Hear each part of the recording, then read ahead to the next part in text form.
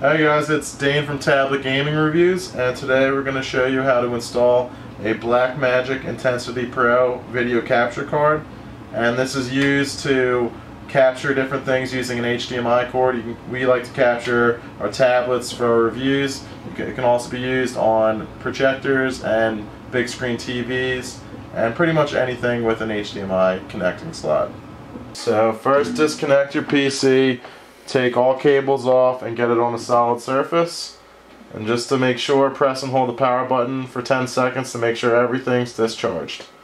So we start by removing the case here. Unscrew any screws holding it on.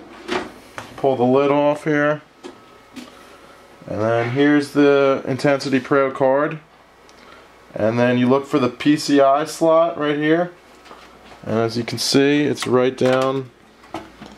Right there is the PCI slot we'll be using. You insert that right into the PCI slot. Okay. Carefully insert the card, and you're going to want to screw this in here.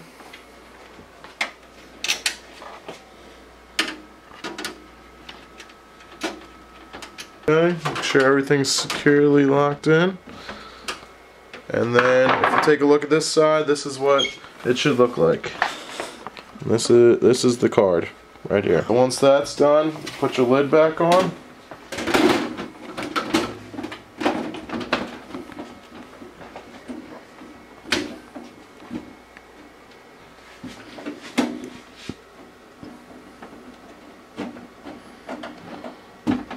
Okay, once everything's locked in, you're ready to reconnect your computer.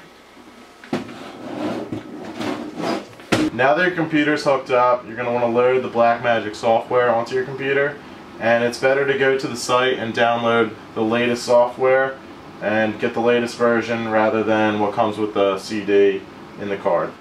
Once everything is installed, then you're going to want to have your HDMI to micro HDMI cord or HDMI to mini HDMI cord.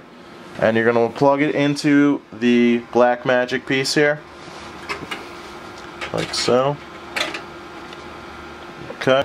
Once everything's connected and all your software is installed, you're going to go and open up the Blackmagic Express, which will be down Blackmagic Design, Desktop Video, and then you're going to want to open Blackmagic Media Express. Alright, so if you don't see your tablet screen, if it's just a black screen, you're going to go up to Edit, Preferences, where it says Project Video Format. You're going to want to change it to what your tablet actually produces.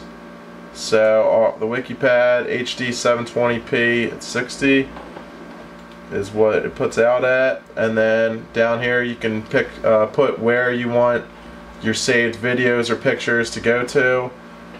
And down here, if you see stop playback if drop frames are detected, since it actually does seem to happen quite a bit, you're going to want to uncheck that.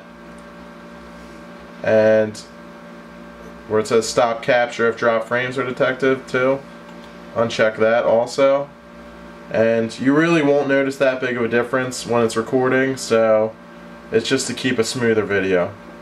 Hit OK. Okay, so now that everything's plugged in and downloaded, you load up Media Express, and you'll see just a regular black screen here.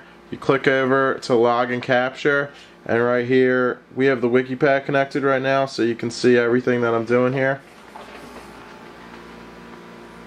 So everything that I'm doing on the tablet, it'll show on the screen. So since we record a lot of video games that we play, we're gonna load up Dead Trigger and show you how we do this. To take a video and record, you're going to hit the capture key right here, and you'll see down here it'll say capturing to disk. So right now it's capturing everything that I'm doing on the screen right there. And that is how to do it, and if you have any questions, please leave a comment and we'll get back to you as soon as we can.